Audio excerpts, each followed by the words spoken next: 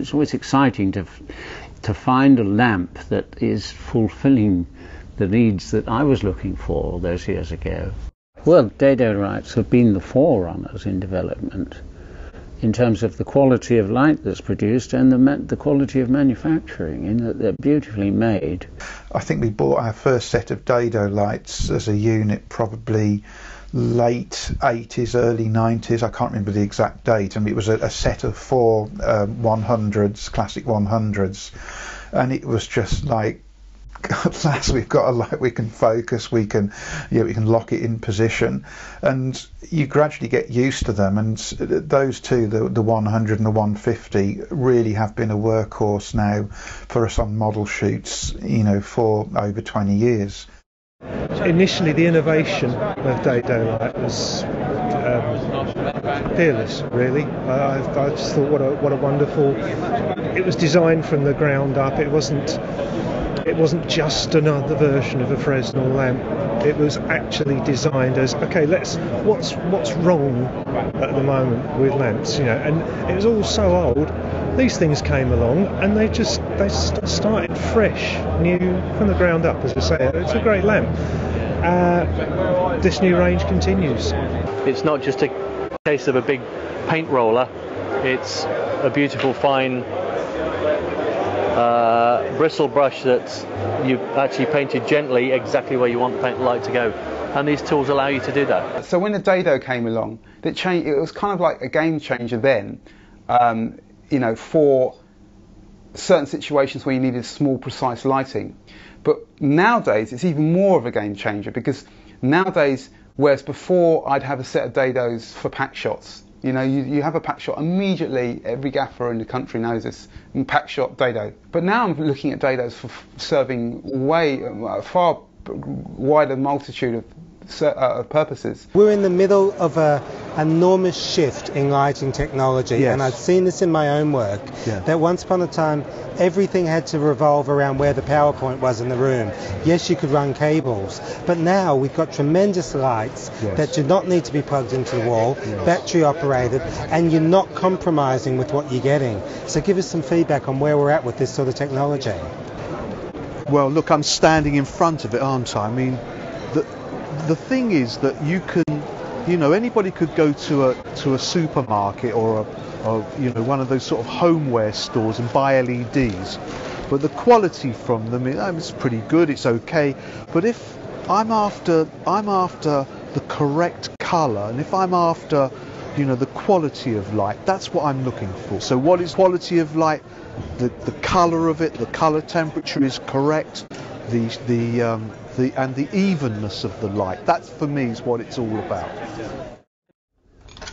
A 40-watt lamp which is balanced to daylight, and it's got a wonderful range of swap and flood, and it can dim, and it's just extraordinary that, and it can come off the mains or battery, 12 watt or 2.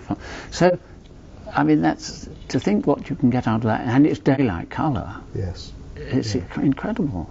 Gosh, it's good, isn't it? It's fantastic. 40 watts. It's a lovely light, isn't it? Look how even that is.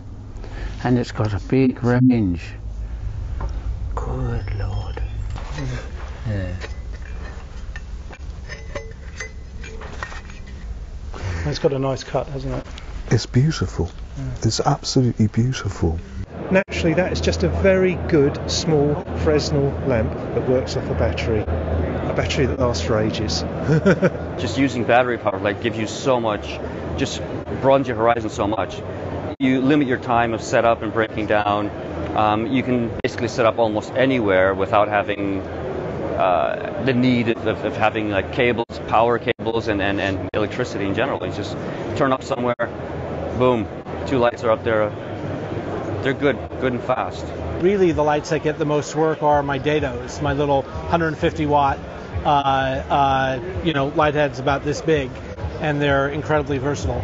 When we were doing a job recently, we actually had the Dedos sort of constantly wired up just on long XLRs, just so that we could just quickly walk them in.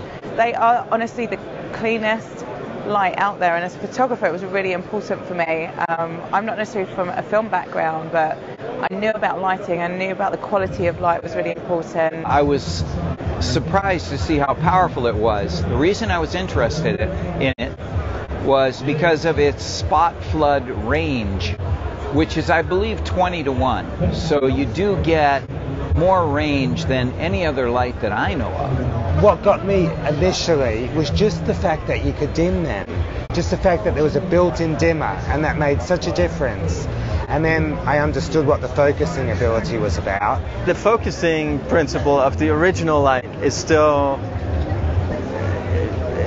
very, very special about the Dedo light. I mean, there's no other light that quite has integrated that focusing, that the projection system that the Dedo light has, and none as good. I mean, if you are looking for a small unit that can focus like that, there is no better light. This is the DLH4. See how bright that is? It's an incredibly powerful little lamp. And people say, can I key with that? Do you want to sit under that for 2 hours? Exactly. It's not comfy. But it's a powerful little lamp. What I'm going to show you is something called a DP1. This is a little attachment that fits on the front of the Dedo lights. It has a lens on the front of it. What this allows you to do, because you've attenuated the light off the background, you can do things with it. This is a little bit cheesy, but it's an idea of how you can simply and easily change the texture of that background. You can put colors, whatever you like, into it, but it's giving you the flexibility to manipulate your background in terms of what it looks like, in terms of its texture. If you've got a flat, boring background, please, please, please don't get the cheese plant and drag it in. You see it all the time. It's just to get rid of that boring, flat background. There's 1,000,001 gobos that be made. The company called Roscoe make them. They're brilliant. This is one of the standard kind of leaf breakups. But what I wanted to show you is, at the moment, where does that background appear to be in terms of the subject? This is really important in terms of, again, the psychology of showing people an image and getting the image to actually tell a story. At the moment, that background is slapped behind the person's head. But what you can do with this is watch very carefully as I throw this out of focus. Look what your head does and tells you about the image when the background goes soft. Suddenly, as the background goes soft, the subject comes away from the background. And instantly, you get a feeling that there's a distance there. And that distance is important, because even though that wall could be a couple of feet away, if you project an out of focus soft image on it, it will give you the impression that you've got something three-dimensional there, because your brain says if it's out of focus, it's got to be further away. So again, instantly, you're starting to create the illusion, this illusion that you've got something three-dimensional there, which is quite exciting when in a really simple situation. This is just a talking head against a wall. So, you know, you can play with all sorts of colours, shapes, etc., to get interesting backgrounds and colours. It doesn't take an awful lot of effort with these tools, because they're just designed to do this simply. They're designed by cameramen who know what we need to actually craft simple, quick images. What I love is, I love the quality of his, like the sharpness. They're so, you know, crisp, yeah. Yeah, they're crisp, and you know it's going to be even left to right, top to bottom. It's lovely. Yeah. Obviously, you've got the optics of the Dedo, which are groundbreaking, as we discussed earlier. You know, kind of game-changing in a sense. And you've got the continuity of some of the accessories. I mean, I already have some tungsten Dedos, so the fact that I can use the barn doors, the lens on all of the lights, it makes sense to to invest in some LEDs and have that as part of the kit. Even the little LEDzilla, the one LED light is absolutely incredible. I'll use it for product shots and get that dynamic lighting. The new 20 watt, kind of what we've got here, is incredible, to be honest with you. It's something you can put in a bag. You don't need a big heavy bag to it. I actually shoot stills as well as video with these, and my favourite's got to be the 40 watt. So that's something that I will take away. I've got 40 watts of power, I can scope it, mould that light, which is incredible. Having a battery powered, no-brainer. It is. And they last a long time. It's not like they run out. It's massively changed from Brutes, carbon arc lights, now to LEDs that run off of a battery on the back with the equivalent output some of these things have got of 2.5 kilowatt daylight lights. So yeah, it's massively changed. Dedo's new range, which can all be driven with batteries, and essentially you can walk into an environment, possibly not plug anything in. It's the control, the versatility, and the fact that they're so well made. Using Dedolight has always been awesome because I could just pack many lights in a small case, be portable, light, fast, and very importantly as well, they're very, very rugged. So I can travel, and I'm sure where I'll go, they'll still be working. I really like the look of getting the rim light around the back of the person. So I specifically for this shoot wanted a hard light to fire behind the subject to just give a bit of a nice backlight, which is why I chose the DLED4. You've got a dimmable light source, you've got battery power, so there's very little cables running around, and again the fact that it's dimmable is just superb. So you can flood the light, you can have a nice wide spread if you need to, and of course you can use the barn doors in a typical way you would with any Dedo lighting. So what we've essentially got is an LED version of the DLH4s, exactly the same flexibility, except you're mobile, you've got a battery pack, you don't need to be powered, you can use it anywhere. Dedo, I've had friends I think a lot of people haven't really necessarily looked at them in detail lately, because I've spent a little time on the booth today, in the booth here at Cinegear, and just looked up a few prices, and I'm like, oh, they're actually at least comparable and sometimes cheaper than the competing product. It is staggering. The quality and the way that one can change color temperature is, that's magic. The fact that you can turn a knob and go from daylight to tungsten, that's just magic. So it's great days. It's great days in lighting. Dedo's new range of LEDs are a revolution. They're just coming out. They're going to change the way people run around and do certain jobs. And maybe people will...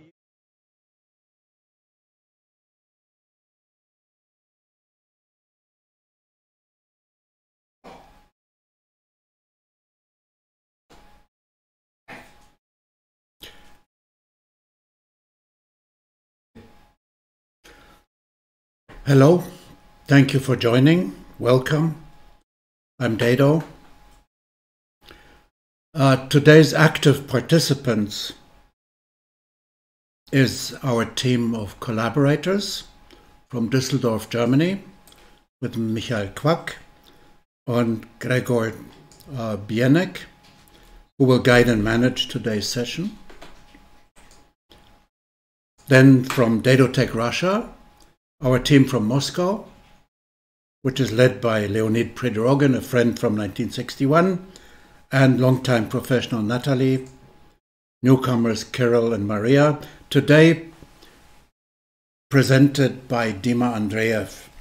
They are still under very severe restrictions and can't really move very much.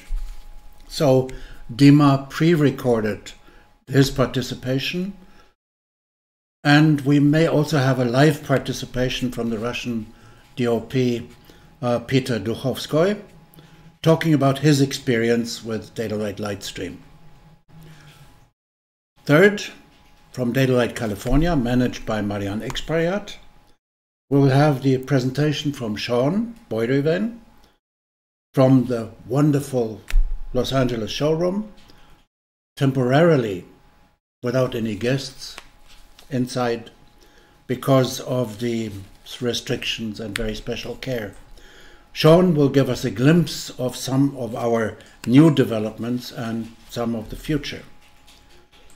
And number 4, That's us, our Munich presence, supported by Alex Berkovich, taking care of the live lighting and projection, Marke Erdmann covering the technical aspects, Roman Hoffmann and Ute Meisenheimer supporting and guiding. My subjects don't have too high expectations, will cover more traditional aspects, so there will not be a great variety.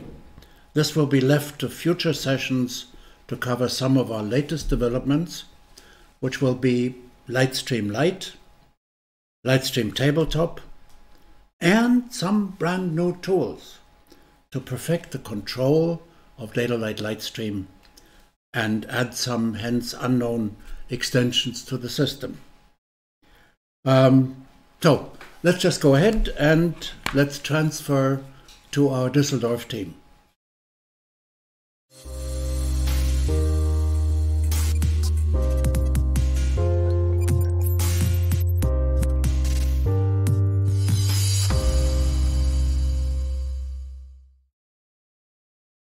Hello from Düsseldorf. This is Michael again at the Visual Pursuit Studios, welcoming you to the second edition of our international presentation. And again, Dedo already mentioned, these little bees will play a major role in our presentation today. And we have prepared a small video with a very frugal setup. The lemon in classical art is a symbol of frugality, and that's what we set up as well in the studio. A still life scene with the lemon bowl, and it's just one lamp below the table, and the rest is done by Livestream. Yeah, let's go from the engine room, and I'll comment on the video and explain what we did. Go. So you see the table with the lemon bowl. Below the table is the dedolight 10. And there's a number of reflectors positioned, very lightweight stuff, so you just need a little grip, you just need a few lightweight stands. You don't have to haul so much material to your set. There's E-flect on the right side, one in silver, one in gold. There's small panels you see me holding the lamp, you see me holding the single reflectors, and you can see in the small picture what happens in the frame itself. I do this in two rounds. So after the first round, there's the second round, and you can see what happens. We have a fill light, we have a spotlight on some of the lemons, and we have an overall key light that's coming from the top. And all of this with just one lamp sitting below the table. Can you imagine that all this is done with a lamp below the table? This is gorgeous, absolutely. And you have so many possibilities. So it's E-flect. You see the sparkle on the table. And this is the fill light with another one. And you see with this little fog implemented where the light is going up and down. You see where the beam is split with the small panels and how it's diverted through the studio. And because it's so massive parallel in direction, you don't lose with the inverse square law. You have a very, very good efficiency in everything. Yeah, now we come to the final result. Here you go. And now back to Munich, and Roman Hoffmann will introduce you to the next part.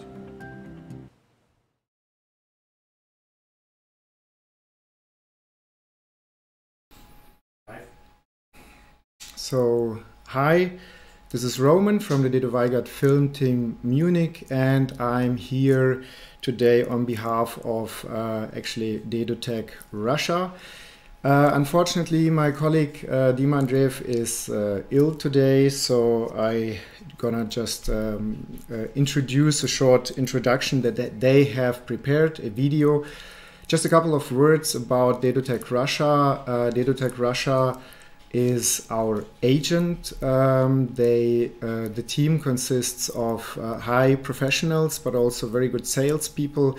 So DedoTec Russia is on one hand a sales point or a sales place, but on the other hand also a very active consultation place. Main action areas where they are involved is cinema production, television production, of course, and a lot of in the photo industry. So next is going to be a short video introduction from dedotec Russia itself. It's going to be a short video, and right after that I hope we have Piotr Duchovskoy live here from Russia, from very deep Russia, a place called Gubacha, where he is shooting. So let's start with the video first from dedotec Russia. Moscow. We are in the office of dedotec Russia. Our company supplies to Russian market film and television equipment, which promoted by DedoWeigertFilm. Among this product, camera lens, tripods, high-speed equipment, filters, but the main subject of our activity are famous dedolight lighting equipment. Company dedotec Russia has been working with DedoWeigertFilm about 20 years. And during this time, our company has organized a wide network of more than 20 dealers who are selling our product the vast territory of Russia, from European part to Pacific Ocean. Every year we organize a presentation with our products in the House of Cinema together with Dedo Weigert. This presentation are always visited by a lot of leading Russian cameramen. Dedo's presentation usually lasts until late in the evening and turn into friendly conversation between film and television professionals. The head of company DedoWeigertFilm among Russian operators is no longer Mr. Weigert, but simply Dedo, honorary member of Guild of Operator of the Russian Universe of Cinematographer and the winner of the White Square Award. As cinematographer with experience, Dedo always find an opportunity to present something new to colleagues. This can be optical attachment for highlighting the eyes in close-up, equipment for high-speed shooting, or light stream system what illuminates filming the location using single device with several reflectors. Let me show you our office. dedotec Russia staff is not numeral. Our showroom is located in this hall. Here we introduce our product to our visitor. Our managers work in this room too. Next room, accounting, and one engineer room which provide authorized service of our product. This is especially important for faraway region of Russia, that we help them by mail. This is our wall, where diplomas from numerous Russian international exhibitions of film and television equipment, as well as a photo forum held in Moscow. As a rule, we represent our company in the stand, where we demonstrated our classic equipment and new products. Such exhibition help us communicate with our client who live far away from the capital. For Russia, the concept of far can sometimes be measured in several thousand kilometers. For example, we have a close cooperation with a city located in the Arctic Circle, where the nights last for 6 months. There are cities where oil workers live. In such city, as a rule, were well developed television and even film studio. You understand how important light for people in the city where people don't see sun for 6 months. We had a couple of presentation of our lighting there, and we have a good relationship with them. Dedolight again. Small size, low power consumption is most equal to household load.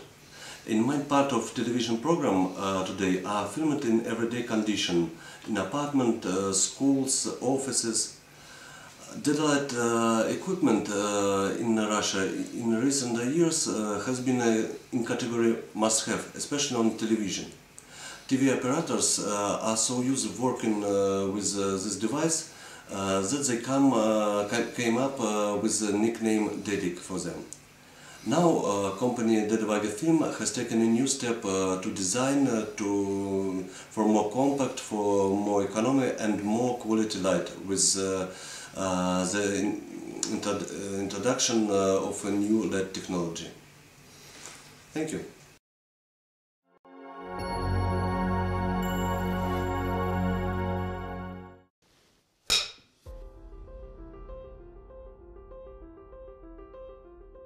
Меня зовут Петр Духовской, я кинооператор из России. За эти 20 лет снял 30 с чем-то художественных работ. Ну, обычно каждое новое кино возбуждает фантазию и ставятся какие-то новые задачи, в том числе и световые. Вот этот замечательный прожектор с параллельным лучом открывает новые горизонты для оператора. Большое преимущество этого прибора в том, что действительно от одного источника, как от Солнца, можно разложить при помощи отражений, разложить всю световую схему. Да? При этом сам источник будет стоять за окном на улице, а внутри будут находиться только зеркала на компактных крепежах. Этот луч, этот источник, он получается похож на солнечный свет по своему характеру. Солнечный свет, который попадает в интерьер через какое-то маленькое окошко, да, и дальше отражается от разных стен и создает вот это магическое немножко ощущение. Свет какой-то в этот момент чудесный и волшебный. Источник сильный, при том, что лампа стоит всего 1200 Вт, и запитать ее можно от маленького походного генератора. Но луч такой, что он и на расстоянии 10, и на расстоянии 50 метров остается супер ярким, и его можно направлять и перераспределять зеркалами практически без потерь на разной дистанции. В результате мы, привыкшие к линзовым приборам, мы удивляемся, что здесь не работает принцип квадрата расстояния, да, когда освещенность падает в этой пропорции. Главное, что меня в этом привлекает, это то, что это очень интеллектуальная работа со светом, когда ты математически и пространственно понимаешь, откуда какое переотражение должно прийти и какой оптимальный маршрут этому лучу света нужно составить. Я очень благодарен Деду Weigert за то, что он увлек меня этой идеей, за то, что он мне предоставил возможность приобрести в личное пользование такой прибор, который теперь украшает мою квартиру. Опять же, за это я благодарен Деду Weigert. Спасибо.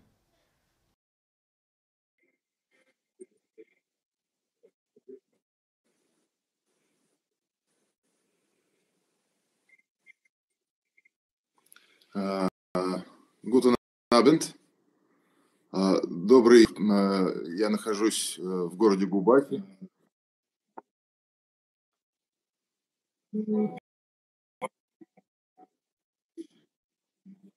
Это на России, это около Урала. Я сейчас здесь снимаю детский фильм, и прожектор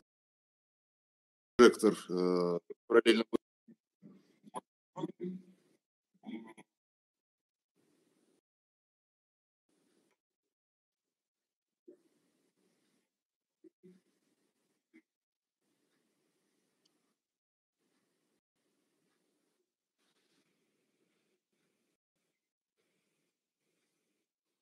Russia is unfortunately not very good. We're switching back to Munich. Sorry for the inconvenience.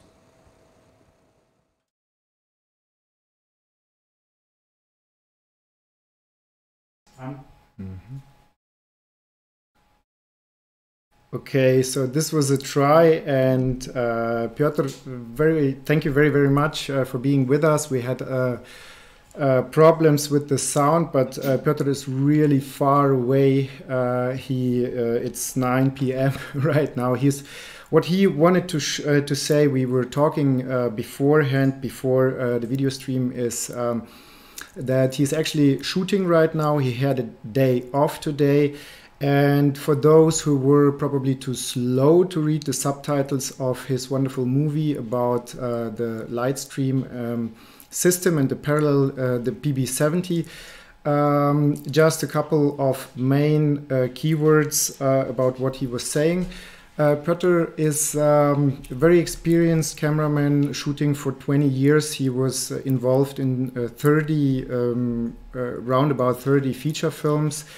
And he, of course, like any probably very enthused cameraman, likes a lot challenges. And for him, shooting with the PB70 was a new experience. And the most important message that he had is that especially the light character comes very close to the character of sunlight. This is because the beam is parallel, although the power consumption is very low. It's only 1.2 K. It is gonna go deeper into this later on. But by having the parallel beam, we have almost the character of sunlight and are still very, very energy efficient.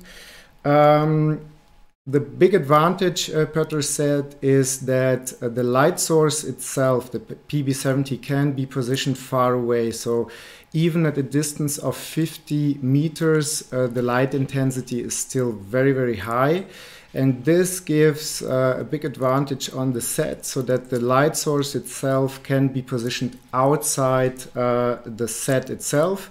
And then the light can be reflected into the set. So actually having only one light source, by using the Livestream reflectors, you can light the whole scene, not having the light actually close to the set itself. And last but not least is actually the big, let's say, as I already pointed out, it's the character of the light. So this is what we often hear about the PB70. We beat the square law. This is also what Peter said, being used to focusable light, to big light sources. It's amazing that this light head produces so much light that you can position it far away and beat the square law. So this is the main message of what was said in the video. And I think we're up to now to go to Dedolight, California, and I hope Sean is ready.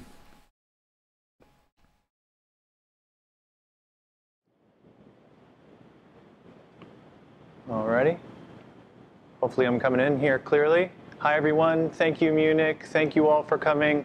My name is Sean Boyervin, and this is the quarantine studios from Los Angeles. This is Dedolight, California. We represent the United States very proudly.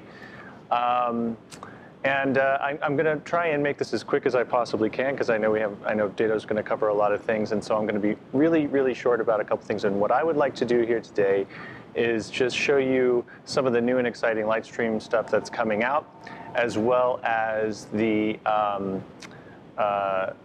Ledzilla and the smallest setup that you can do with the Livestream, because if you can see what you can do on the small scale, you can only go up from there. So I have that behind me. It's a little bit of demo, but first, what I'd like to do is switch over here and actually show you some of these new reflectors that are coming out. So bear with me 1 second here while I switch over. All right, so as you can see here, we have some really great new features with the Livestream reflectors. I'm extremely happy to announce that now your reflectors will be coming with these corner identifiers that also are protectors. So when you're looking down from the top of the pouch, you can actually see which reflector you're going for. This is the 25 centimeter reflector that many of you already know. This is the 7x10 reflector that many of you know, and this is the new 12x15 size reflector in the number 5 finish, which really just creates an anamorphic shape of your new beam. So if you're hitting it with the spot, it's going to make somewhat of a line. And I have to say, this is a really interesting reflector to work with, because you can manipulate and play with this more than the other reflectors. You can find edges, and you can do some really unique and interesting things. But anyway, that's the 12 by 15 size with the new corners, as you can see, the identifiers. And I would say that you could get these in the number 1, 2, 3, 4, and 5 finish. So we're looking really forward to starting to get those out to you guys. So I'm going to do this little Leadzilla demonstration for you only because I want you to see what this little Leadzilla can do with the new beam intensifier that we have. This is the DPBA0B7, I believe it is. If I'm wrong, Dedo will correct me, I'm sure. So this is a beam intensifier now for a little 8-watt dedolight. And a couple of things that are going to be changing about the Leadzilla is that these friction knobs here on the yoke are going to change to become a little bit more robust because we're getting into some new mounts for the Leadzilla that are maybe a little heavier, so we're going to be updating the tightening knobs there, okay? So like all other Leadzilla accessories, there's a little bayonet mount. So it goes onto these little bolts here, and then locks and twists into place, okay? And you have color changing, and you have your dimming here. It's nice that it's a shoe mount, which makes it really easy to grip with a lot of different tools. Anyway, so that is the Leadzilla with the new beam intensifier, which I'm going to demo in just a second. But first, I want you all to question Dedo later on about this new Livestream light that's coming out. As you can see, I'm missing a number 2 here because I'm actually using it over in my demo right now. But Livestream light is a new style of reflector. We have not changed the finish. The finish is still the same. You have a 1, 2, and a 3, and you're still going to get those same results. However, what we've done is they've taken off the rigid backing to lighten them up, and we actually started to use shoe mounts on these. So I'm sure a lot of you are going to be really excited to see that. I'm not going to go into too much detail other than these little things are 2 ounces. So go ahead and try and imagine all the different gripping you can do with that reflector, okay? Now, I'm going to go back over here, and I'm just quickly going to go over this little Livestream setup that I have to give you a sense of what it is you're going to be looking at in just a second, at least for the results. I've got my little Leadzilla here. Right up in front of it, I have a number 1 little 7 by 10 centimeter reflector in order to redirect just a tiny little piece of that. And because it's an LED, you can get these reflectors up really close and not compromise the reflectors at all. I have a number 2 25 centimeter standard Livestream reflector that you all may know or have researched before. This is a number 2 to get a little bit of a kick.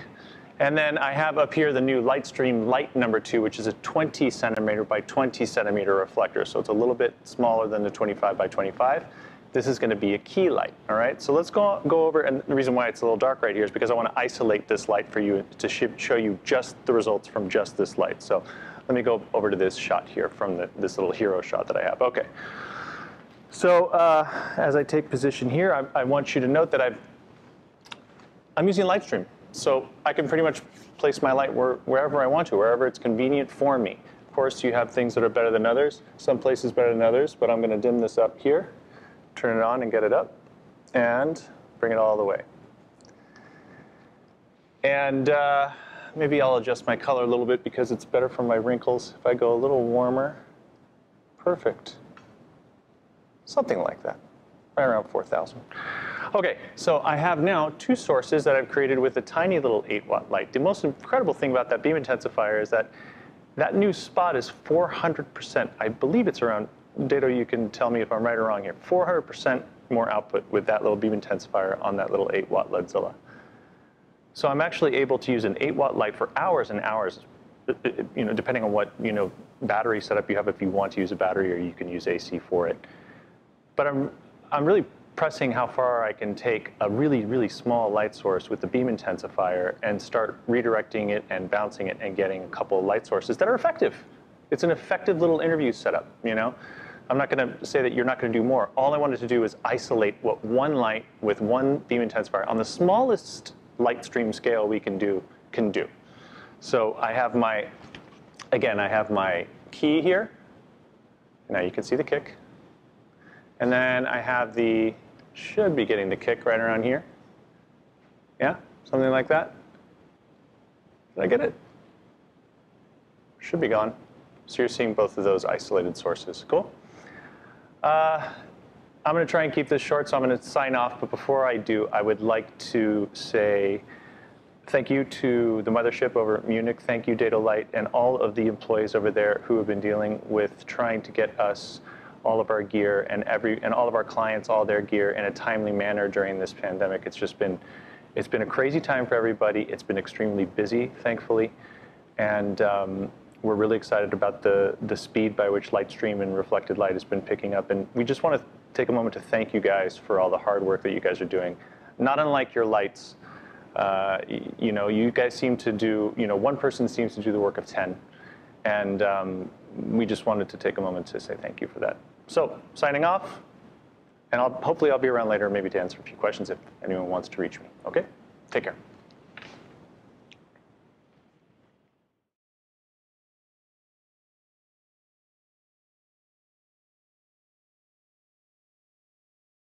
Welcome.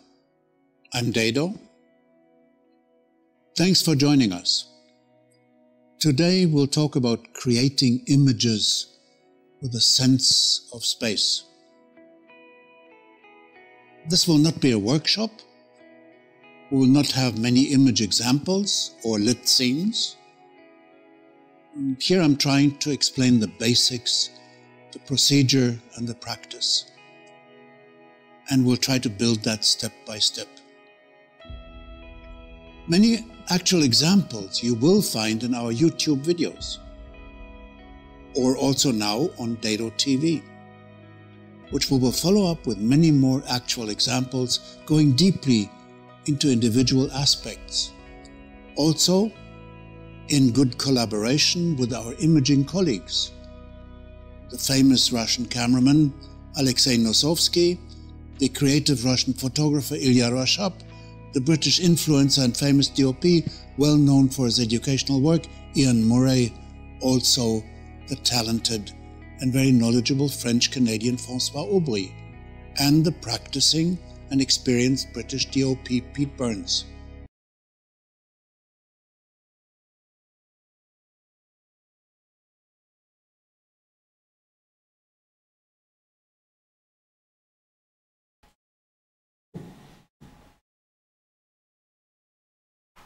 So if there are any questions that need to be answered, we'll just go on with the prepared recordings, and we'll look at what questions come in and can answer them in between the different segments. There'll be 8 or 9 different segments of this. Thank you. Let's start step by step. Number 1, the camera. Today, most cameras have a very high sensitivity, and that could easily lead to the opinion that nobody needs any light anymore at all. To some extent, that is true. For mere exposure, we rarely ever need any additional light. Also, even our mobile phones are extremely capable and produce images of incredible quality.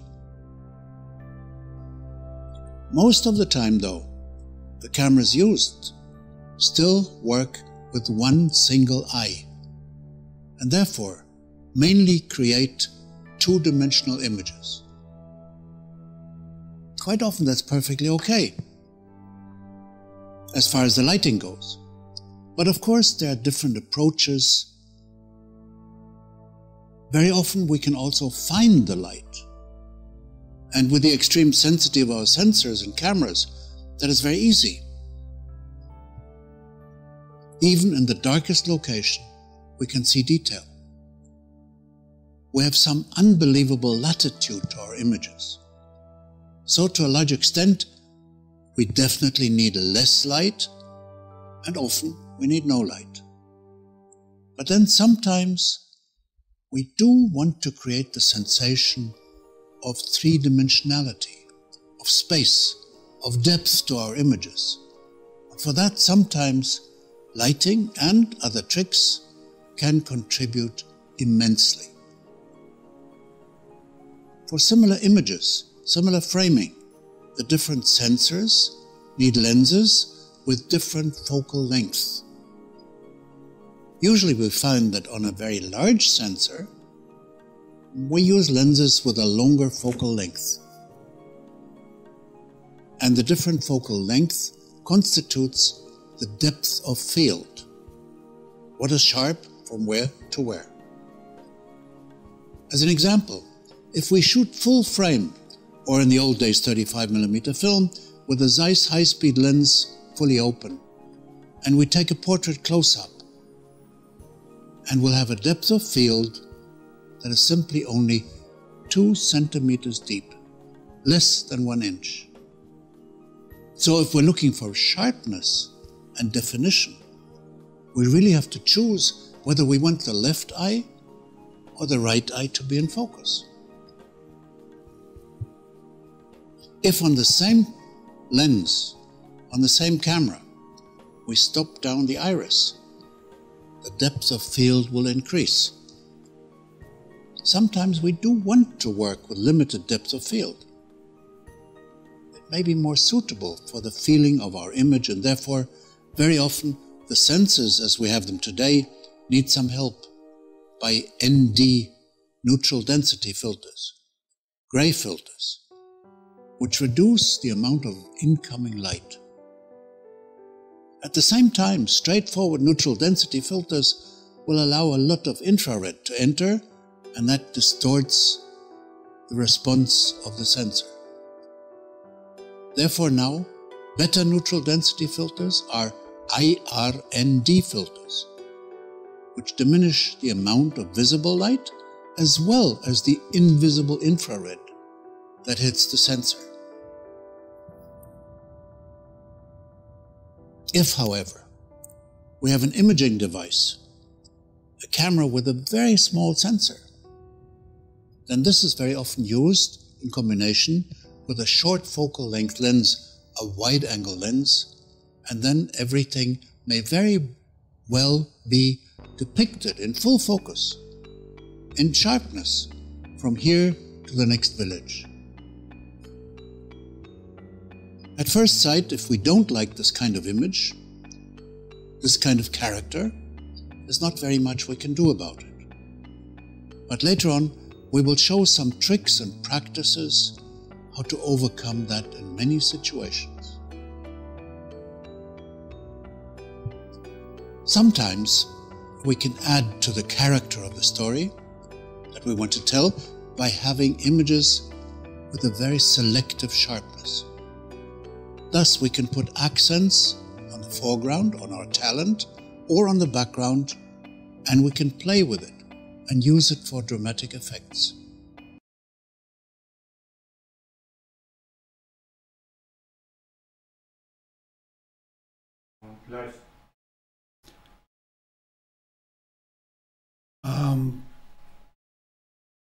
Not related to what we're talking about here.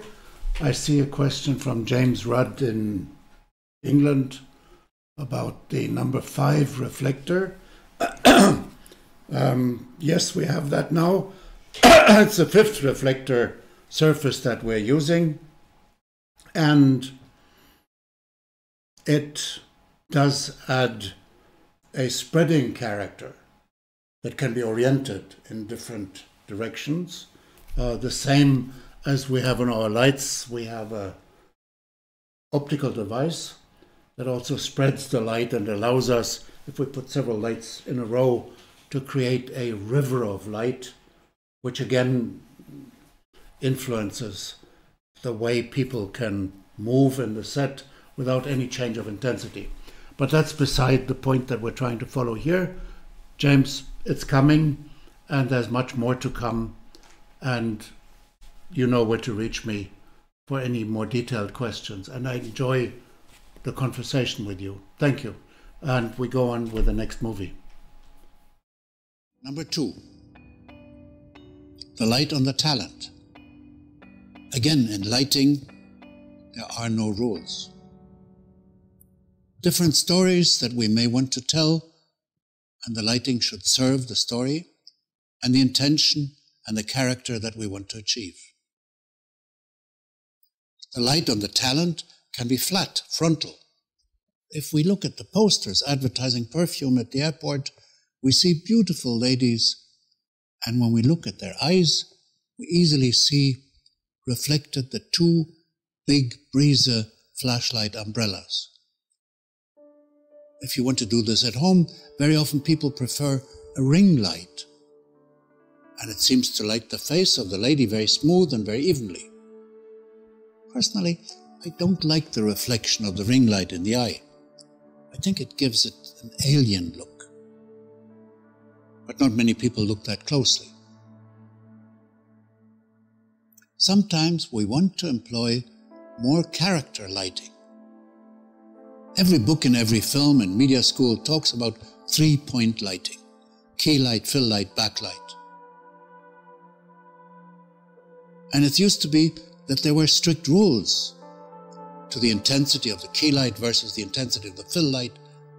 Today we have more liberty and more technical latitude with the capability of the sensor, which allows a pretty wide range of intensities to be depicted before any distortion or clipping of the image will occur.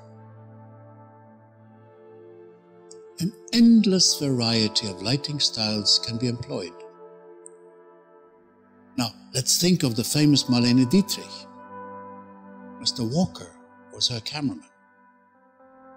Marlene Dietrich herself was property of the studio, and the studio could decide to sell her or loan her to other studios for productions, but it was in her contract that she couldn't be loaned out to other studios without being accompanied by Mr. Walker, who created the so-called North Light, a light pretty straight up in front of her face. And since Marlene Dietrich was extremely disciplined, she could place herself and her face with great precision so that both of her cheekbones were perfectly accentuated by the shadow. In general practice, it was called the North Light.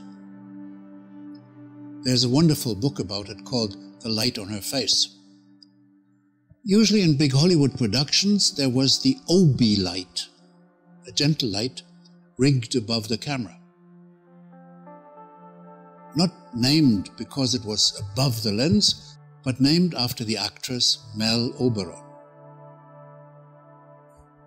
Other cameramen, like Michael Ballhaus, moved the OB light below the lens to create a gentler eye reflex in the lower part of the eye, giving his women a particular, very gentle feeling and a look of feminine beauty.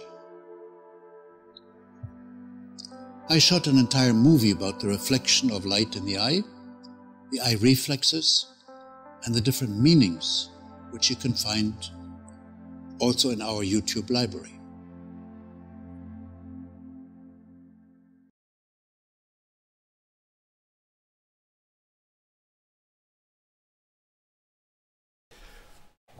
Okay, I see a number of questions. They have little to do with the subjects of what we are presenting here, but let me answer those anyhow. Can the intensifiers that we put in front of our lights also increase the output in infrared? Yes, they can. And there is no real filtering that cuts down the intensity. There's not a low-pass filter in our optics.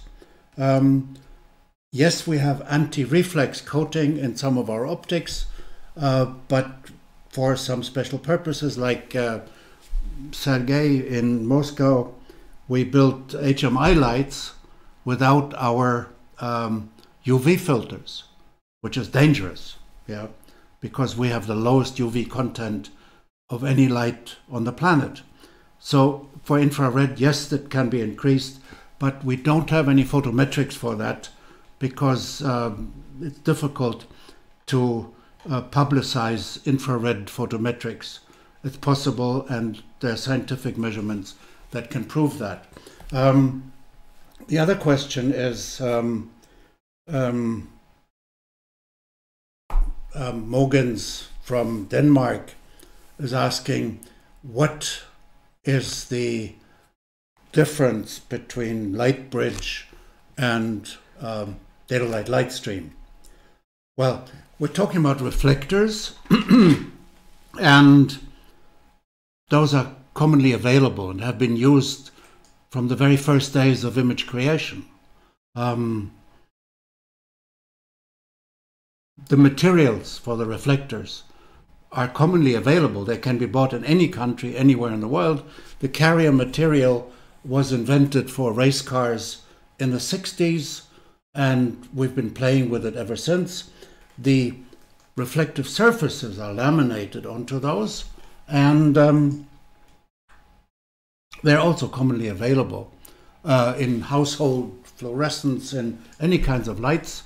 There's a rich catalog of those, and anybody can buy those. And in the days when we were all one happy team of colleagues trying to work together, we were using the same materials like everybody. The question is about the bounce board.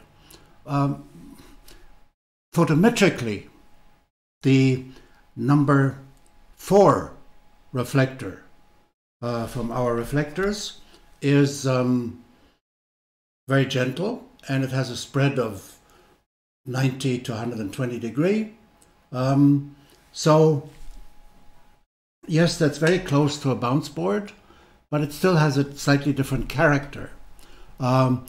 Regarding the need of flags,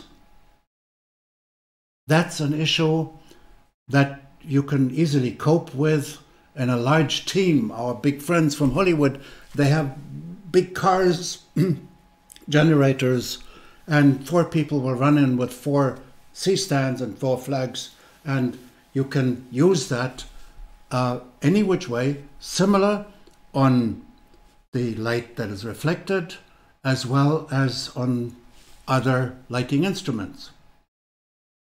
The question is whether you light a part of a reflector or the light beam, especially when we have a parallel beam, will still go above, under, left and right of the reflector.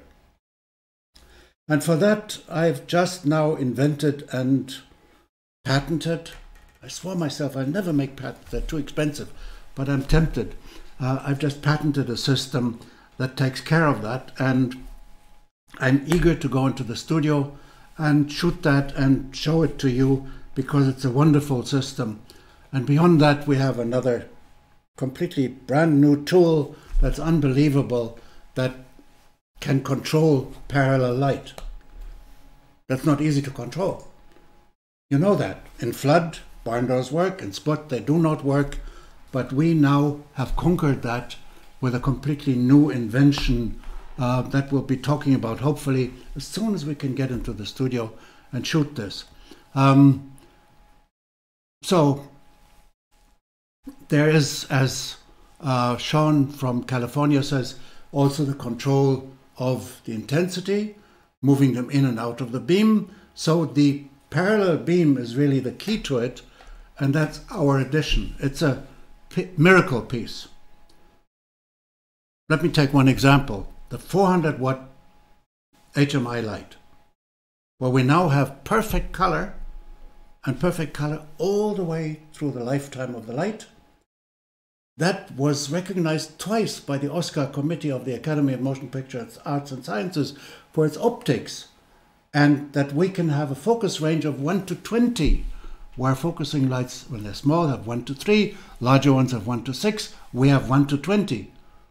And thus we've always had a spot that had more reach, more power, more efficiency than anybody else. And now comes the miracle. We add a cooking pot in front, that we call parallel beam intensifier. And we don't change the exit angle, and that's the miracle.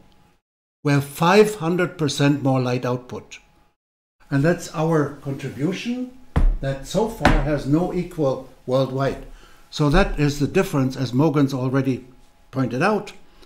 We have the lights, and We've always excelled in quality of the light, evenness, no hotspot, no color rings on the outside, extreme reach of the spot, and now we go beyond that. Like the 400 watt light has a spot angle of 4 degrees. Now we put this little cooking pot in front of it, we still remain at 4 degrees, and we're 500% more light. That allows and opens the doors wide to the world of reflected light. So we can use a single light and kick it through a series of 5, 6, 7 reflectors and light an entire scene. That's a challenge, and it can be done. Sometimes you want to add a second light and so on. And there are more other tricks that you can do with the reflectors. But we already have a number of videos about this. Some of those are very artistic. They come from Francois from Canada. Some of those just explain the system. Some of those just explain the reflectors. And there are dozens of ways how these can be used. But that's not really today's subject, but I'm happy about the questions, and it gives me the chance. Now there was the question, are there other reflectors? Comes from Norway. Dear Thomas, Alex has a request from your country, from Norway, where they want 30 by 40, 40 by 50 rectangular reflectors, and we just sent out the offer yesterday for all of those other reflectors. And we've built them from Ian Murray for 75 by 75 centimeters, and we have them from small ones like this all the way through 1 by 1 meter. We've not gone in size above the 1 by 1 meter, but there are some surprises coming in the near future, and we can make everything in between, but we've got to keep it a little bit in an order. So I think we have 5 different sizes right now, and then we build completely different approaches where we just make the very lightweight reflector. And that's Livestream Light. That's a view into the future. Sean already mentioned that, and that's a new approach. Basically same function as everything else that we've had before, but much easier to mount, where you can have a tiny little clamp, and then you have an arm that you can bend in any way that you want and attach the reflector anywhere. And there are even strange ways of attaching them for not for the big brothers in Hollywood. No, Steve Poster, Roy Wagner, not your tools. This is for the refugees like me.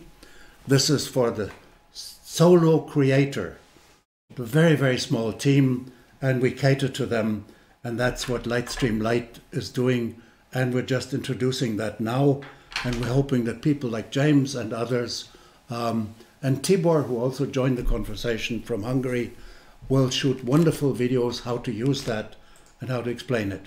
So before I get accused by Michael from Düsseldorf that I'm always talking too much and too long, let's go back to the schedule that we'd set up. Thank you. Number 3, the story. The style. For the lighting, there are no general rules that can be applied at all times. The character of the lighting has to serve the story.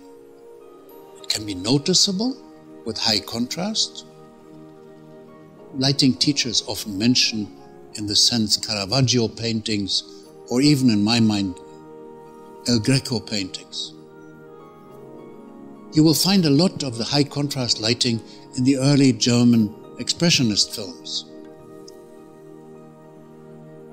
There could also be unnoticeable lighting, like it was introduced first and used in the Nouvelle Vague in France by Raoul Coutard, where people had the feeling that no lighting was used at all, which certainly was not true. It was just a high-density diffusion material all over the ceiling, and I'm still amazed by the concept of Professor Kalisz, a friend and a Czech cameraman who shot a lot of series for German television. He used the same kind of lighting but he placed large black covers over the diffuser on the ceiling, so that no straight down light was used, but the light came more from an unnoticeable angle all around the talent. To me, that was a much more advanced version of the unnoticeable lighting.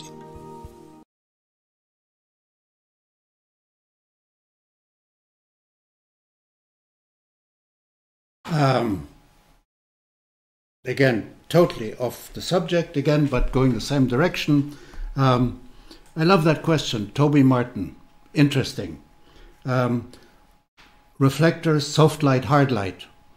Now, the appearance of a hard light is based on the size of the light emitting surface.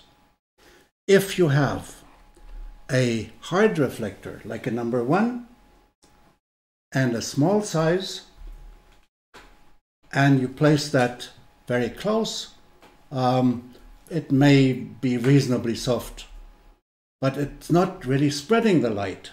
It is just redirecting the light. Whilst others have another exit angle of 12 degree or 30 degree or about 100 degree, coming close to the effect of a beadboard or a styrofoam. But what is hard light, what is soft light, is only defined by the size of the light source. If the light source is small, it can be very hard when it's far away. It can be a little bit softer, and the shadow definition, the shadow edges disappear the closer you come. Let me give you an extreme example. There is a light source that creates a very, very hard shadow. It has a diameter of 130 million kilometers. That's the sun. Yeah? So that's a huge soft light that you can dream of, but put the soft light far away. Yeah? So then enters the discussion about the square law. When you're close to a soft light, the square law doesn't seem to apply. When you're like 2.5 times the diameter of the soft light in distance, it starts applying again, gently and then stronger. So soft light, hard light is when I have a tiny light source. And that's why in the old days, when they were using more direct light in Hollywood, they had lights with a big lens like this. But that wasn't good enough. So they had 10Ks that had a super large lens called Big I-10. And they used them close to the talent, and they cooked the talent. But the shadow definition was a little bit softer and gentler. So from the same distance, if I use this reflector, I will usually have the impression of a hard light. If I use this type of a reflector, yeah, it will in close proximity be hard. Place it far enough away and it'll be a hard light. And one of the inventions that I'm talking about, where I'm having a new patent, is something that photographers used to ask me about, and I understand nothing about photography. That's, can you have a soft light that has inside a focusing light? I wouldn't know how to do that, and I didn't pursue it because I just had no idea how to build it. Now we're building it. That's the new thing that we're going to show in the studio. We'll have a soft light that can be used at considerable distance, and we have a focusing light right within it, but it's not a focusing light. It's part of the new development of Dedolight Livestream. And one of the purposes to be followed, not again for the rich, yeah, Roy Wagner, Julio Macat, who have everything, big trucks and more people and space and money. We, the poor refugees, we work on smaller stages, and then they're easily cluttered by all kinds of lighting paraphernalia. We want to do away with those. So this combination of soft light and hard light will be done on one single lighting stand, or you can hang it up from one suspension. So that's exciting, but I'm not talking about it yet. Wait until we've been to the studio and we shoot it. Okay, in the meantime, forgive me, let's go on with some of the other videos that we prepared. Have you organized a good price list for our dealers? Simple. Number 4, separating the talent from the background. Now we may want to direct the attention of our viewer towards the talent and not have it distracted by things happening or being shown in the background. I would love to show images and we would love to create them together like in a workshop, but then please understand that this is merely an introduction to some of the subjects we want to show in more detail later on. Therefore, I have to direct you towards all the tutorials that we have on YouTube and on Dedo TV. We can guide you if you have particular questions on particular subjects of interest. Now, one way to separate the talent from the background, of course, is the limited depth of field of the longer focal length lens and a wider opening of the aperture. The backlight and possibly the hair light contributes to this separation. The kicker, usually placed diagonally across the key light, can also provide some separation from the background and at the same time may add to the three-dimensionality of the character that we want to depict.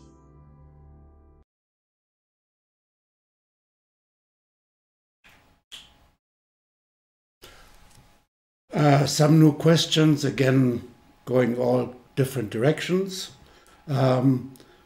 Morgan's the price list.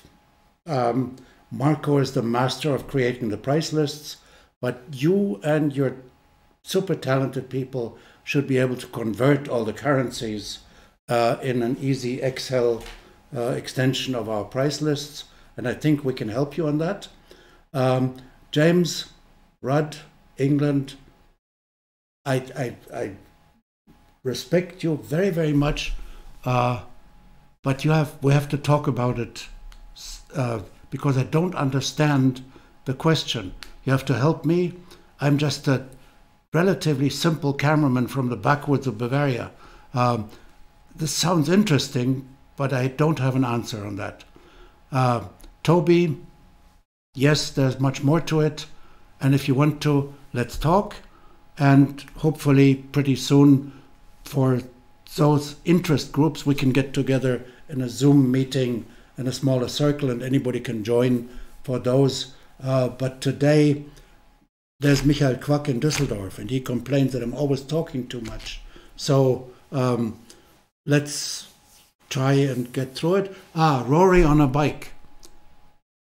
I don't understand that question. Write to my email, DedoWeigert@DedoWeigertFilm.de.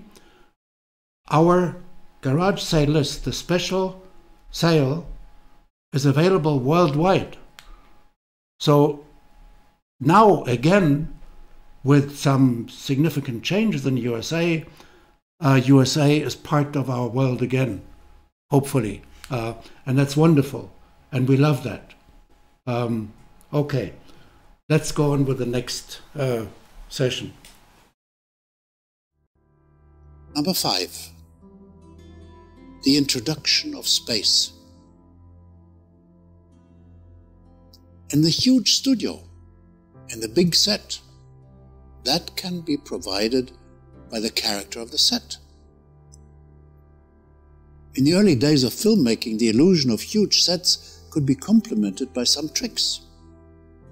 You had the scene in the huge opera house. The stage was shown in reality only on the lower part of the set, or the upper part of the set with a huge dome was built as a model, and a mirror was used to implant the illusion of the upper part of the set. Sounds quite easy, but there was a great master, a DOP, called Eugen Schuftan. Everybody watched him, and his technology was used very often. And every time somebody said, "I've understood, I can do it myself." But in the end, they always called him. He locked the studio at night and worked on his own to create the integration of the realistic lower part of the set into the part of the model that was mirrored. Today, all of those things can be done in virtual imaging, in digital image creation and visual effects. But the larger scale of such creative work is usually reserved for the big money blockbuster production. So now, we want to direct our attention more to the easy creation of such realisms or the illusion of those, even in the smallest space, where many of us work with limited budgets in limited locations. We can possibly create the feeling and the magic of huge spaces, even if we shoot restricted to grandmother's kitchen. That and some other tricks and practices will be the main subject of today.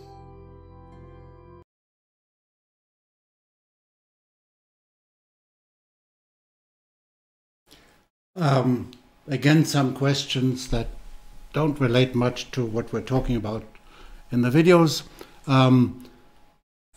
It's been called summer sale. You can always address the local and exclusive agent, and they will help you on this. They receive our so-called garage sale list. We put that together as a support for the many in our profession that are ailing, that are having serious problems because of the pandemic and the serious restrictions in our work. There are many who have not been able to shoot at all. There are many studios that were closed down completely, and others work under incredible difficulties.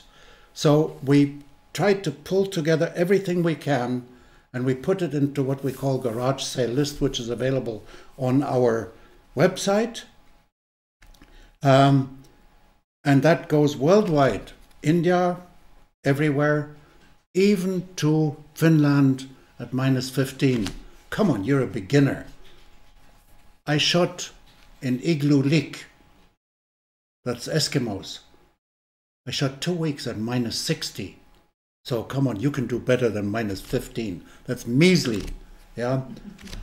That's all part of global warming that doesn't exist, as we know from the previous president. Okay, so, but your local agent can help you. We can help you through the local agent, but we're also open for any direct inquiry, and we're getting a number of those too. And we're opening both doors through the responsible distributor, like you've seen in some of the answers already. And here we have the freedom with this special activity just for the pandemic situation to go also direct. Whichever way you choose, there will be no disadvantage of any kind. Okay.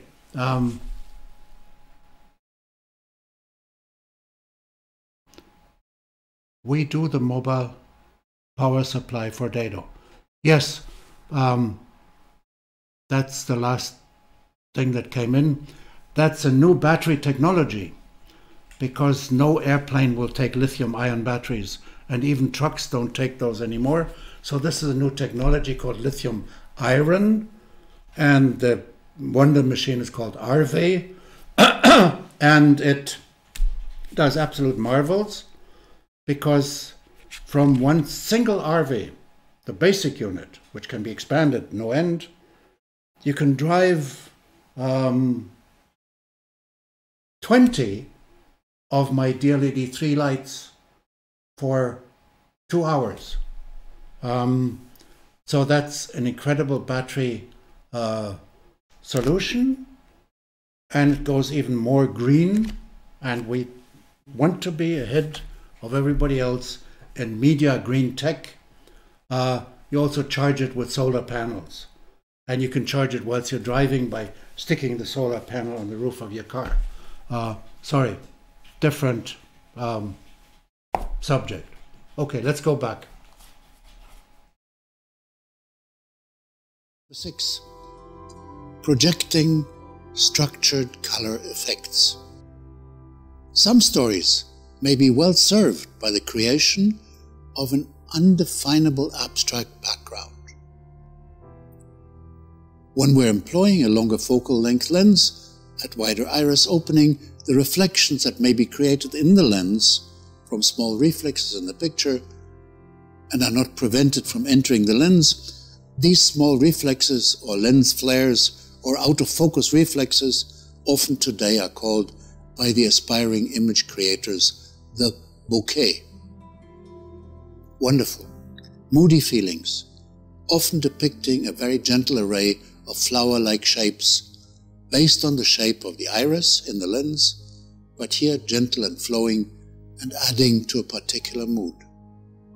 If we work in a room with a neutral wall behind the talent, we can also project abstract patterns with our lights, our imagers, and the versatile array of our background effect filters,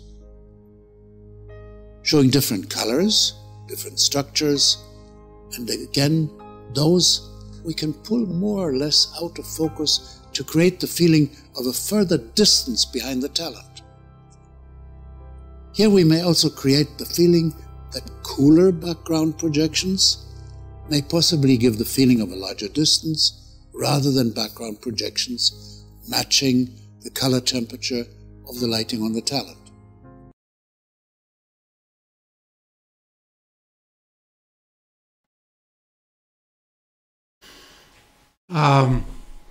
Question about where to find the information from IME. Yes, we have a very serious presence and a lot of followers on the YouTube channel that Marco Erdmann is managing. And there's also Dedo TV. They go in parallel. Dedo TV goes on Vimeo and YouTube. You can find over 200 of our educational tutorials. Some of those just describe products. Some of those describe basic understanding and procedures. And we feel deeply dedicated to the educational approach, because when I started, there was no film school in Germany. So I had to find mentors, and I'm forever greatly grateful to them. And they took great patience, and a lot of what I learned was from them and the time they gave to me. So we feel obliged and dedicated to put out whatever we learn, whatever we experience in our videos. And Marco is the one who has for years put those onto the YouTube channel, and Dedo TV also is there in parallel. So go one way or another and you find it. And also on our website you will find a number of those. So yes, there is collaboration. Now, Mogens, those filters exist for the DLED 9 also, which is the Series 400. Wouldn't last too long on an HMI light, but it will last on the DLED 9 forever, and it performs the same miracles. It's available anytime. Order it, you'll get it, I hope. We're a little bit hampered by the restrictions and the pandemic period. We keep the company open. We're there for you any day from 8 to 6 p.m. Munich time. But some people are here on Monday, others on Tuesday, others have home office. So sometimes it takes a little bit longer. So, Fuad, putting color gels in front of the reflectors. Yes, very good question. I've always been afraid to do that because I'm afraid that the not absolutely flat mirror-like surface of the gel may cause some distortion in the reflection. But you can definitely put it on the light and on the big PB70, yeah, which puts out more light with a measly 101.2 kilowatt than a 9K Arian spot. On that, you can put any kind of reflector, gel, and you can portion it off. And Reflectric, the guys from England, have done that to create half of it in warm color via the gel and the other. On the reflectors, I have to admit, I still have to do that. I have not played with it myself, so I always wanted that answer, and I haven't done it yet. Sorry. Here we go. Number 7, gobo projections. Now usually you see the Louvre gobo, which we see in each and every TV series, but there are over 600 different gobos. Many of those are to be found from Roscoe. They're not expensive, and they allow to create the feeling of images projected that may have to do with realistic shadow patterns or abstract shadow patterns, and depending on the softness of focus of the projection, again, this can transmit the feeling of space and distance. Out of focus leaf patterns may give the feeling of lighting in a park at a huge distance. The more you create sharp and in-focus backgrounds, the closer they seem to appear. It is also possible to create a sandwich with a colored background effect filter and a gobo, which may possibly offer the feeling of two separate layers of depth to the image, even in the smallest space.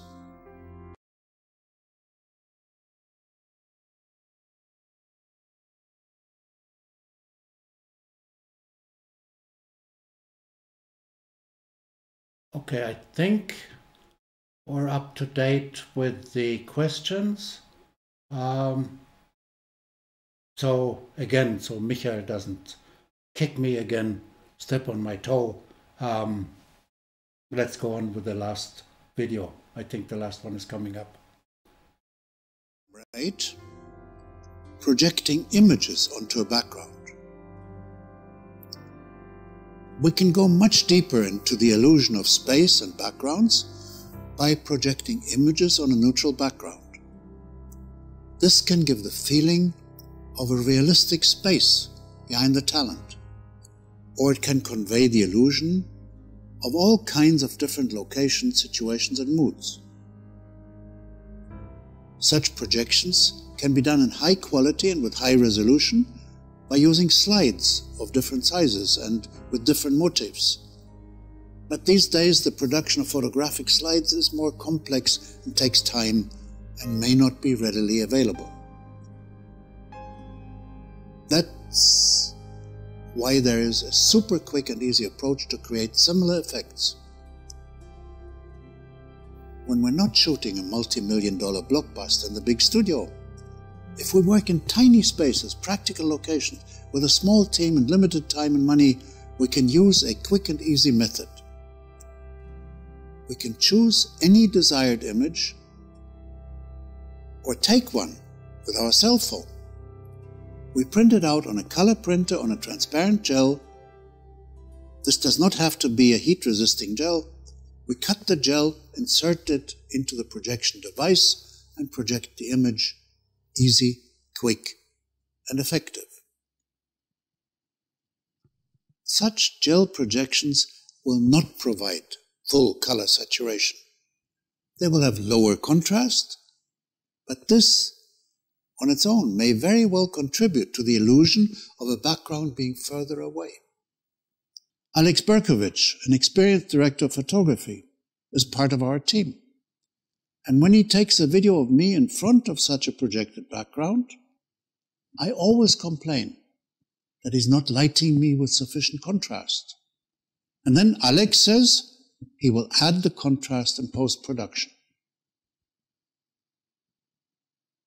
This may very well be done, and we can show examples of how this can work. At the same time, I feel that sometimes the softer focus and lower contrast on the background projection, when we're working with such projected gels, can add to the illusion of depth and space.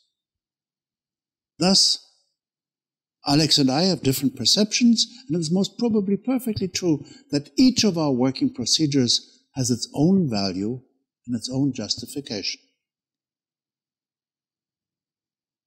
I remember older days when Rune Eriksson and I were introducing Super 16 for blow-up for the big screens. Yes, that could be done. And if you took sufficient care, the results could be extremely convincing, as they were shown in the wonderful comparisons of movies shot on 35mm film with Panavision cameras side by side with Super 16 Aton cameras for blow-up.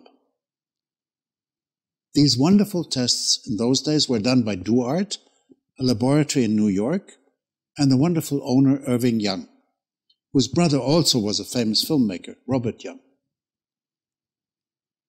In practical life, not all of the Super 16 productions which were blown up for the big screen looked like $1 million production.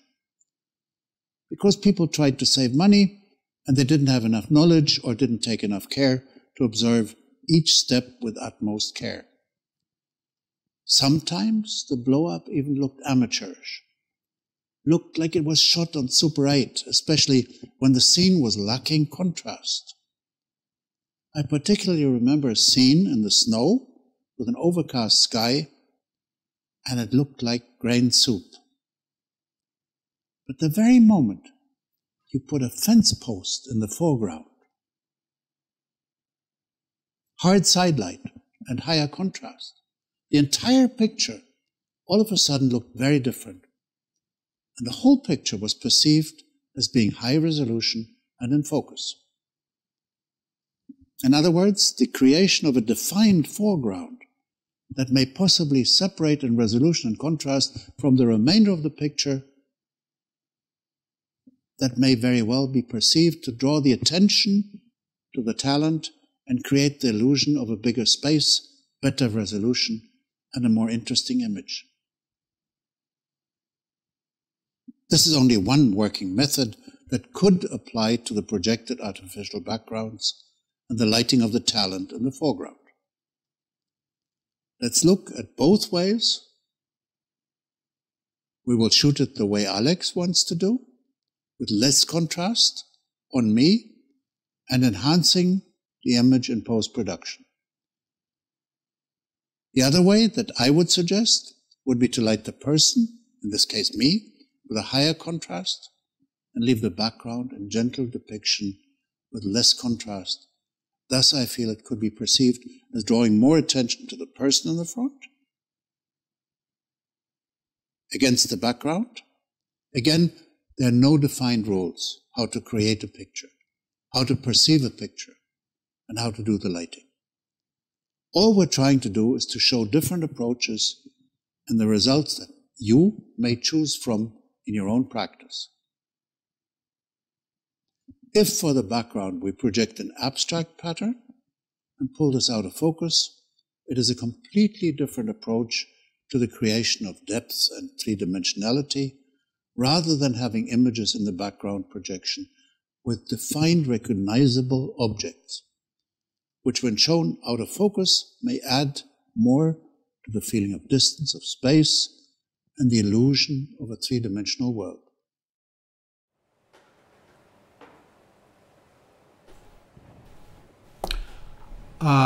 Question from Richard Kraft.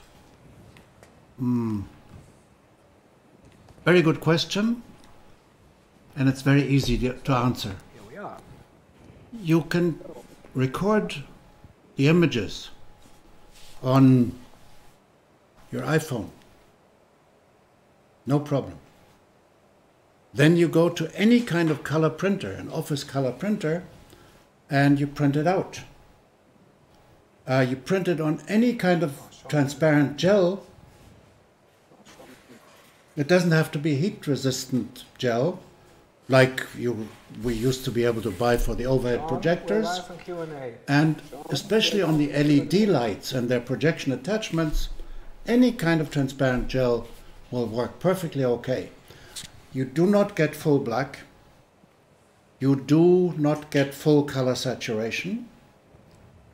But the desaturated colors even help the illusion of a background that's further away, that's at a distance, seen through a little bit of a haze, like Paris, late October, the moisture in the air, the sunlight coming through the Seine mist, and all women look like they're painted by Renoir. So the backgrounds really work beautifully. Now the only thing you have is when you project straight onto the background, that's fine. Any image will do immediately. When you project from an angle, so you want to avoid in grandmother's kitchen to hit the talent, the person in front of your camera, with a projection, then the image will be distorted. The far side will be larger, the near side will be smaller, and that's called keystoning. So then every young person today can go into Photoshop or similar software, and they can distort the image, and I call that negative keystoning.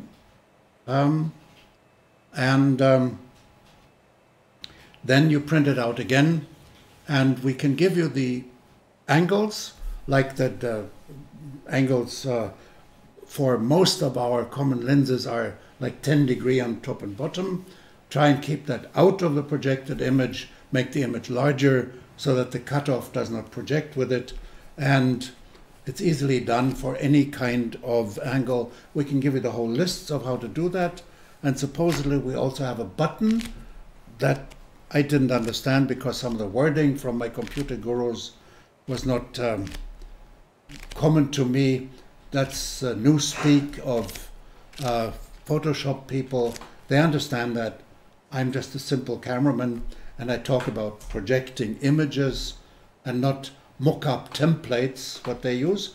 Perfectly useful in the modern speak, but I'm talking about projection and images and distortion and keystoning, and that's easily done. Now, the new lightweight version of Livestream in the USA, it's already there. Sean showed it to you, and we're ready to ship. And that's wonderful for the solo creator. Now, to come back to Amy, I don't know where you are. You seem to claim that you're of the new generation of the small creators. I said, okay, you want more information? Go to YouTube, go to Dedo TV. But also, if you want to cooperate with me, let me know. We've done this all over the world. And this is where Sean, he's just holding up the Livestream light. Look there in the picture. Number 3. That doesn't have number 4 and 5. It's only got number 1, 2, 3. But it works marvelous. So if you want to, like we have many creators all over the world, and often we send them some equipment and we say, you shoot the videos. And we will use them again to educate your friends by putting them on YouTube, putting them on Dedo TV, and you can publicize the hell out of them. Just to let the rest of the world know what you found, because everybody, and this is where I follow Alex Berkovich when he does a lighting seminar. He's talking very seriously, puts up a straight face, and says, the rules of lighting. Rule number 1, there is no rule. So everybody finds his own solution. And that's exciting, and that's wonderful, and that's part of the miracles of our profession. And it's a wonderful profession, and everybody interprets it in his way, and everybody has a different opinion, and we've been admiring all the people involved, and we're in very close contact to some of the top guys in Hollywood, and we're in excellent contact with some of the students, and we used to have up to 12 interns in my company, and we tried to see that they learned a lot. From the initial show where cinematographers talk about dedolight, there were a lot of our ex-interns who learned from us.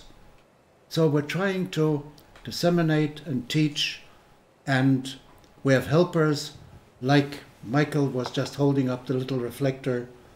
He's part of the collaborators where you can go, look, learn, work with them, and usually, unless you take away the ground coffee, they will help you in your creations and to explore and try out the tools that we've created. And that's the only kind of fun I have, because also I'm an old dinosaur, I admit that. But playing in the sandbox, anybody's invited to come. Any kind of criticism, any kind of suggestion, feel welcome. And that's not going to change as long as I'm around, hopefully for a little more while.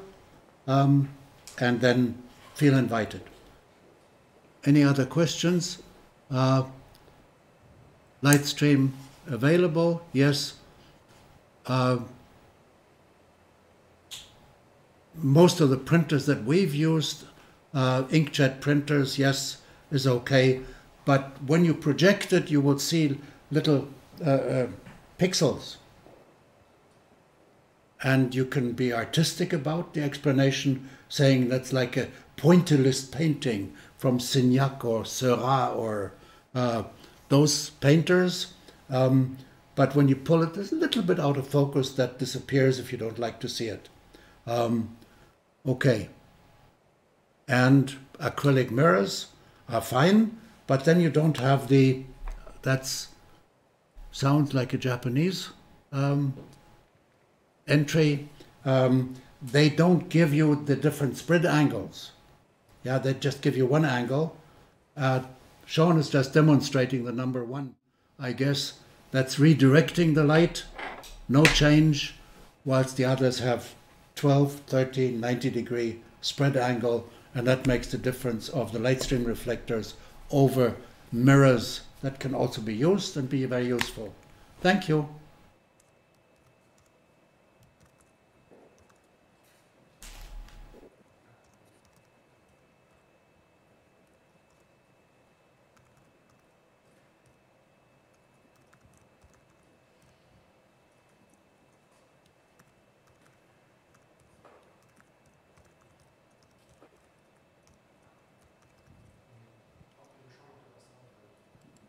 Sean, you want to say something? Sean?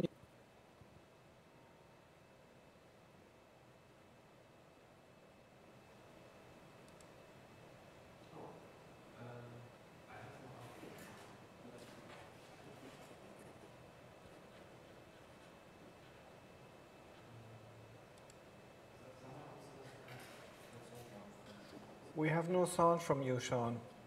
We have no sound from you, Sean.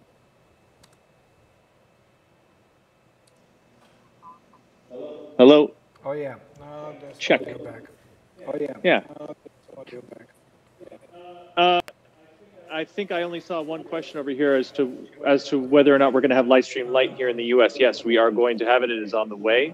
Dedo and the crew has been working very diligently to get these to us. So we have kits of these coming, and it's very exciting because of the amount of grip materials that you have to utilize these really lightweight reflectors. So yes, to answer that question, we are going to be receiving these very, very soon, and we're excited to be able to get them to you.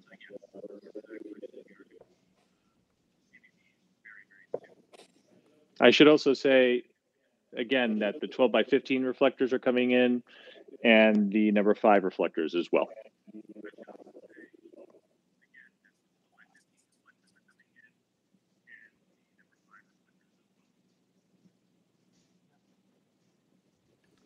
Okay, everybody. So you can demo the stuff in Munich, of course, at Dedo's place. And Düsseldorf is another opportunity for you.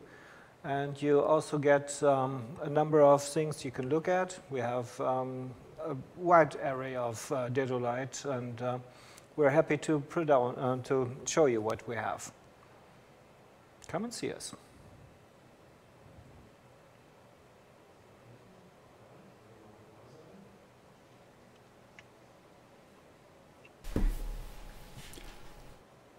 Am I on again, or?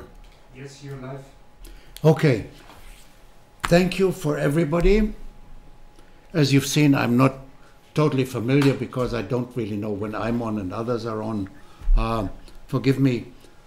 Thank you, Sean. Wonderful. Thank you, Dima and Peter from Moscow. Thanks for our patient and wonderful and capable Düsseldorf team. You've done well.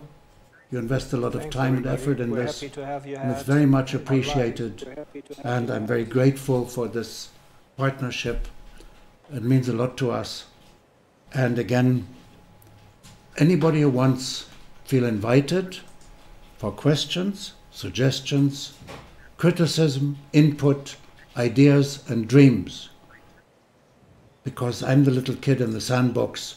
Anybody who wants to jump in and play with me is welcome anytime, as long as I'm around. So hurry up and join, and we'll create wonderful new toys and tools.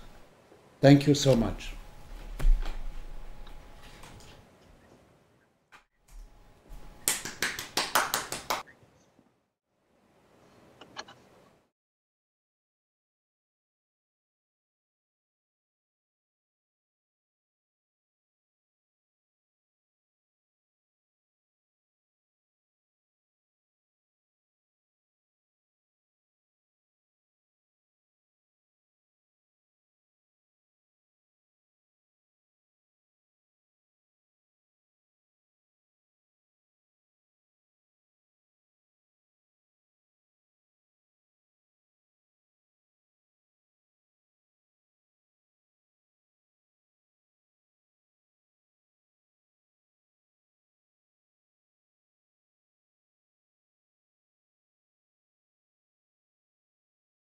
You get to bounce it into different textures, and that produces a really interesting results. For example, when you go into a mirror, you polarize the light and you get very hard shadows, actually harder than you'd get if the light was direct. So you get these sort of polarized light